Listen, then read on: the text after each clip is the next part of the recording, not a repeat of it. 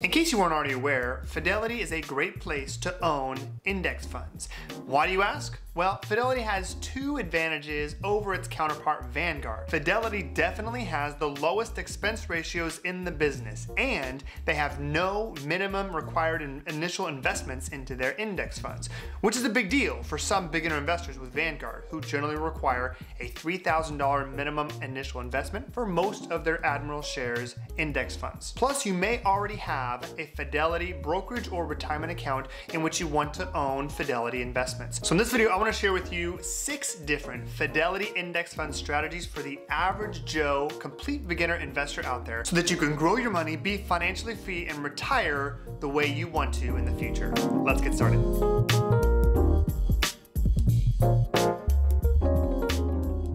Hey guys, before we get started, make sure to hit that subscribe button below the video to ensure you do not miss any future videos I post. Make sure to leave a comment below saying you subscribed, and I promise to respond personally to your comment. All right, let's go ahead and get started here with the very first Fidelity Index Fund investing strategy, and that is what I call the single fund portfolio. You know, your investment portfolio does not need to be complicated, and with Fidelity, you've got 3 great options here to have one specific investment in your portfolio and just set it and forget it over the long term. That's what this portfolio would be good for. Somebody who has a long time horizon for investing, and ultimately they're okay with little bumps and bruises along the way as long as the trajectory is up over the long term. The first option available here is the Fidelity S&P 500 Index Fund, ticker symbol FXAIX. The S&P 500 fund tracks the top 500 companies in the United States based on market capitalization. This fund has a current price per share of $130.68,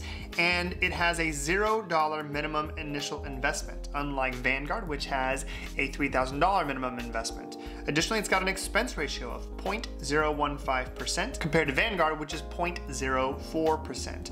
This fund was created in 1988. Year to date, it's up 0.39%. 1-year return is 18.4%, 3-year is 14.17%, 5-year return 15.21%, and 10-year return 13.87%. You can see here the top 10 holdings in this fund represent 27.34% of the assets in the portfolio. You've got Apple, Microsoft, Amazon, Facebook, Tesla, Google, Berkshire Hathaway, Johnson & Johnson, and JP Chase. There are 508 holdings in this index fund. Next up, we have the Fidelity Total Market Index Fund, ticker symbol FSKAX. And unlike the S&P 500, this one has a little bit more broader of a perspective here. The Total Market Index Fund has a total of 3,532 holdings as of December 31st. It tracks the entire stock market. At least 80% of the assets in common stocks included in the Dow Jones US Total Stock Market Index, which is the performance of a broad range of stocks. 3,532 covers the big ones, the medium-sized stocks, and the small companies out there. The fund currently has a price per share of $109.09 per share, a $0 minimum initial contribution, and that same 0.015% expense ratio. Year to date, the fund is up 1.27%. The 1-year return 20.78%, the 3-year return 14.41%, 5-year return 15.38%, and the 10-year return 13.74%. When we go down here and look at the actual assets in the fund, you're going to see it's very similar to the S&P 500. You've got 22.33% of the portfolio made up of just the top 10 holdings. Even though there's 3,532 holdings, the top 10, just the top 10 make up almost a quarter of the total assets. You got the same top 10 here: Apple, Microsoft, Amazon, Facebook, Tesla, Google, Berkshire Hathaway, Johnson & Johnson, and JP Chase. Third option we have available here is a different index to track. The NASDAQ Composite Index you can track with a Fidelity Exchange Traded Fund. Fidelity's best holdings are definitely their indexed mutual funds. However, they do have a few ETFs, which is also an index fund in this case, the Fidelity Composite Index Tracking Stock. It's an ETF. Current price per share, $504.80. And this fund tracks the NASDAQ Composite Index, which is a collection of very tech-heavy stocks. Not all tech, but definitely a larger majority of technology-related companies. The net expense ratio for this specific ETF is 0.21%, so definitely a little bit higher than the other two. But you can see here that the performance of this ETF is epic. A $10,000 investment in 2010 would now be worth almost $70,000 $1,000. We check out here the quarter end average annual returns. The 1 year return 44.94, the 3 year 24.76, the 5 year return 22.26%, 10-year return 18.42%, and the life of the ETF return 12.97% as of September of 2003. If we look down here at the top 10 holdings, there are 1,000 holdings in the ETF, but the top 10 make up 44% of the total holdings. You've got very similar companies here. You've got Apple, Microsoft, Amazon, Facebook, Google, Tesla, Google, again, there's Google Class C and then Google Class A shares, NVIDIA Corporation, PayPal, and Comcast Corporation. Any of these three different holdings could be a great one fund portfolio. If you're looking for more diversification, you're probably going to go with the total market. However, if you're looking for the highest returns of the three, you definitely want to go with the NASDAQ Composite Index. Okay, Fidelity Index Fund Strategy number 2 is going to be utilizing a small, mid, and large cap index fund. So the opportunity here is to take a look at both small size companies through a small cap index fund, medium sized companies through a specific fund, and then large cap funds. The idea with the three different funds is that you might want to utilize a higher ratio of the smaller funds versus the larger, versus, with one of those one fund portfolios, you're getting just the large cap or primarily the heaviest weighting in the largest companies. With a small, mid, and large cap fund selection with three different funds, you can select more of the smaller companies, or maybe a equal weighting between all three of them, say 33.33% for the large, medium, and small companies here. So for the large cap, we would utilize the Fidelity 500 Index Fund, which tracks the 500 largest companies. That's the one we already talked about, so we're not going to talk about this one more. Then we have the Fidelity Mid Cap Index, which is FSMDX, Fidelity Mid Cap Index Fund. They have an expense ratio of 0.025% and a minimum initial investment of $0. If we scroll down here, we can see that the top 10 holdings make up 4.38% of the total portfolio, 825 holdings as of December 31st.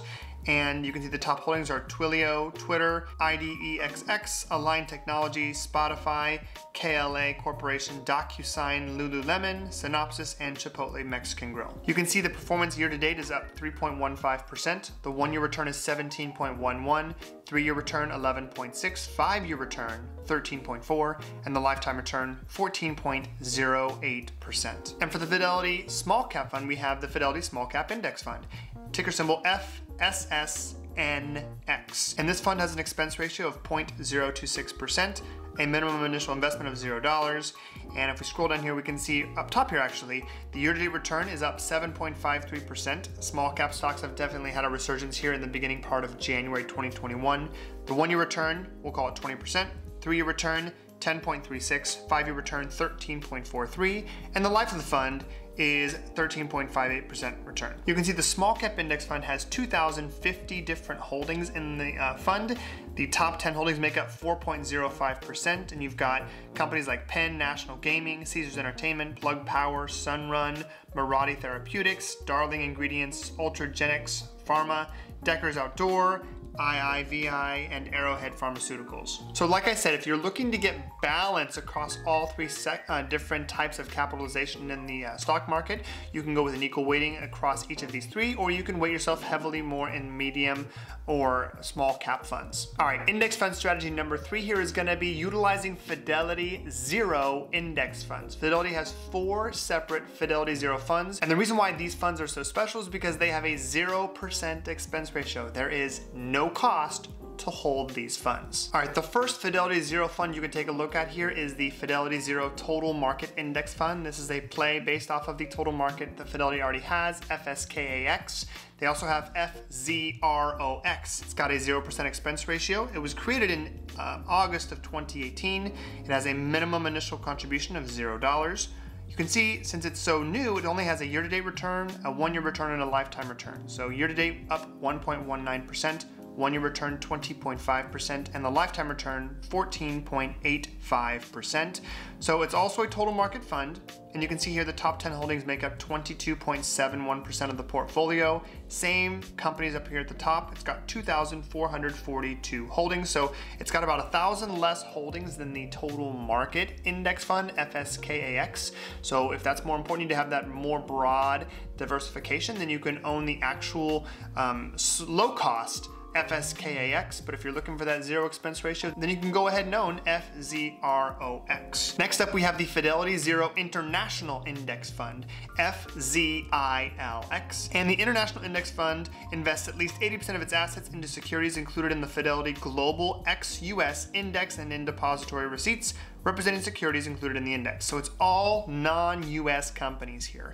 You can see here the top 10 holdings make up 10.92%, and there are 2,126 holdings as of December 31st. You've got Alibaba, Tencent Holdings, Samsung, Taiwan, Nestle, Roche Holdings, Novartis, ASML, Toyota, and LVMH. You can see here the International Zero Fund is up 2.72% year to date, 1-year return 11.05%, and lifetime it's up 7.57%. Again, it's a fairly new fund at an inception date of August of 2018. So if you're looking to get foreign exposure in your portfolio, you can combine this potentially with a different Fidelity Zero Fund to capture the entire market or to get more balance to your portfolio. Third zero fund we have here is the Fidelity Zero Large Cap Index Fund. This one is very similar to the Fidelity 500 Index Fund, but as long as they don't say S&P 500, they can pay a lot less money to Standard & Poor's with S&P, which is the one that owns the naming rights to the S&P 500. So instead, they just call it the Fidelity Zero Large Cap Index Fund. This fund has a 0% expense ratio, and it was created in September of 2018.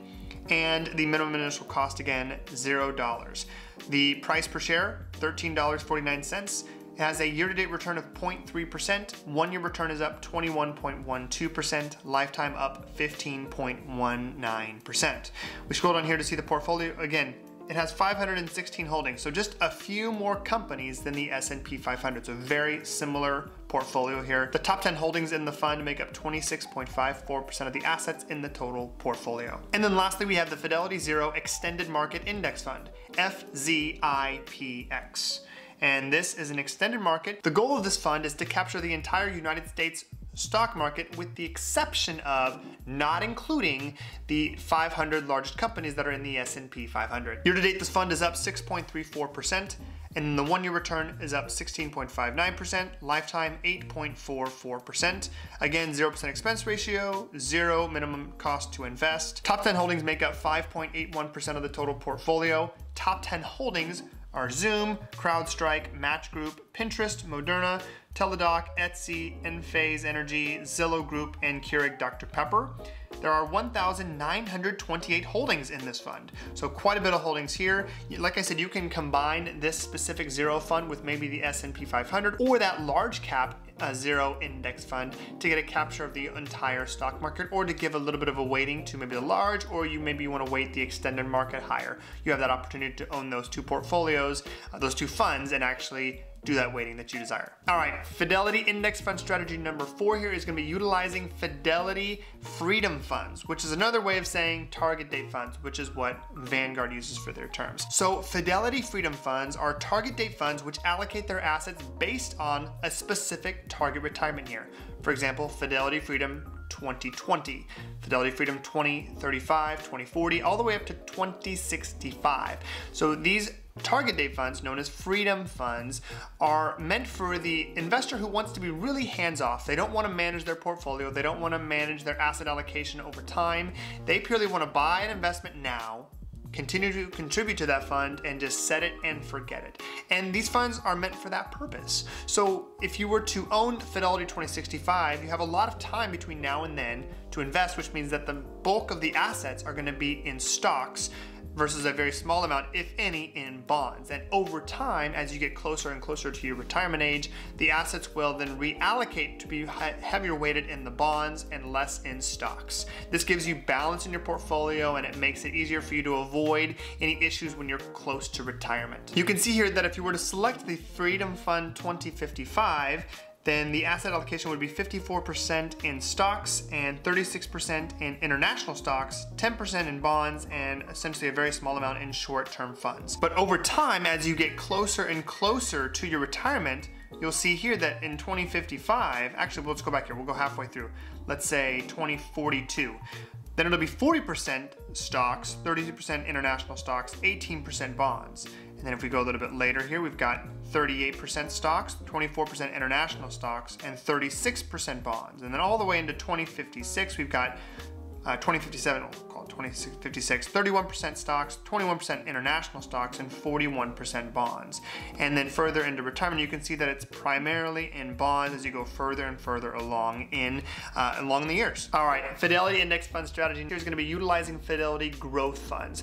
3 different options here. We've got the Fidelity Large Cap, Mid Cap, and Small Cap Growth Funds. Let's walk through them one by one here. We've got the Fidelity Large Cap Growth Index Fund, FSPGX. Then we've got the Mid Cap Fund, FMDGX, and the Small Cap Fund, which is going to be Fidelity Small Cap Growth, FECGX. Let's start with large cap.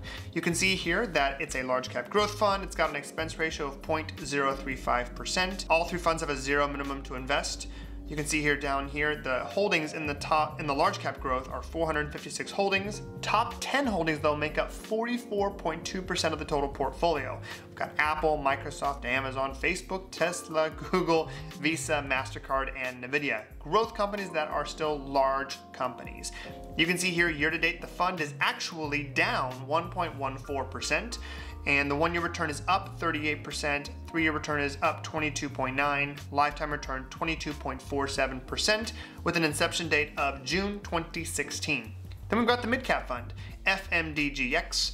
Mid-Cap Growth Fund has an expense ratio of 0.05%, and it's up year-to-date 2.2%, with a 1-year return of 34% and a lifetime return of 26.55%. Again, this fund was created in July of 2019, so still relatively new. As we scroll into the holdings, we can see that there are 349 holdings as of December 31st, and the top 10 holdings up here make up 11.71% of the total portfolio. We've got IDEXX, Align Technology, Spotify, KLA Corporation, DocuSign, Lululemon, Twilio, Chipotle, Cadence Design, and Viva Systems. And then we can see here, we've got the Fidelity Small Cap Growth, which is up year-to-date 7.27%, a 1-year return of 34.4%, and a lifetime return of 27.9%. This fund has an expense ratio of 0.05% and a price per share of $30.41. If we scroll down here to the portfolio, we can see that the total holdings is 1,129 companies. The top 10 holdings, though, make up 6.66% of the portfolio. Top 10 holdings are Plug Power, Sunrun, Mirati Therapeutics, Ultragenyx, Deckers Outdoor, Caesar Entertainment, Arrowhead Pharmaceuticals, Churchill Downs, Natera, and RH. So depending on your risk profile here, you could utilize an equal weighting in the large, mid, and small cap funds here if you'd like, or if you prefer to have a heavier weighting in any one of them, you can do that. You can go 40% and then 30 and 30 in the other two, or you could, whatever one you prefer to weight yourself in, you can do that here. So this is another indexed fund strategy you can use. All right, the 6th Fidelity Index Fund strategy we're gonna look at here is the Fidelity 4-in-1 Fund here, which is FFNOX. You should think of this as kind of like a balanced fund. It's a 4-in-1 fund though. Let's start by looking at the actual composition here. We go down here to composition, and let's click over here. We can see that currently it's made up of 4 different funds. The Fidelity 500 Index Fund, which we've already talked about. The Fidelity Extended Market Index Fund, which, as we've already talked about, is the mid-size and small-size companies in the stock market here. And then we've got Fidelity International and Fidelity US Bond Market. So this fund is weighted 60% in United States equities or stocks, 25% in international equities, and then 14.4% in investment-grade bonds, which is the Fidelity US Bond Index Fund. You get more of a balanced approach this way. The growth upward is more smooth because you don't have a lot of the larger dips that you would see if all of your investments were in stocks. You can see that this fund has an expense ratio of 0.13%, the net expense ratio 0.11%. It's got a price per share currently at $55.98, a minimum to invest of $0, and then year to date the fund is up 1.14%, the 1-year return is 16%, 3-year return is 10.7%, 5-year return 11.9%, and 10-year return 10.24%. So this might be a great option for somebody that is looking for a more balanced approach. They're maybe a little bit more risk averse. They don't want large dips in the stock market, or maybe they want to have some risk in the portfolio. They want to have some stock market exposure, but they also want to balance that with bonds and international equities. this can be a great option just to have one fund in the portfolio and it be a balanced approach. All right, guys, so there you have it. 6 different Fidelity Index Fund strategies for the average Joe out there. I promise you, one of these is great for you, depending on your risk profile, depending on how much time you have left until retirement. One of these 6 index fund strategies with Fidelity is going to be a great fit for you. If you haven't done it yet, make sure you leave your 2 cents in the comments below and hit that subscribe button to join the Average Joe investing community, where we talk about all things investing, dividend stocks, index funds with Vanguard and Fidelity, and everything in between. That's all I got for you guys. Have a great rest of your day, and please continue to stay healthy both physically and financially. Have a good one.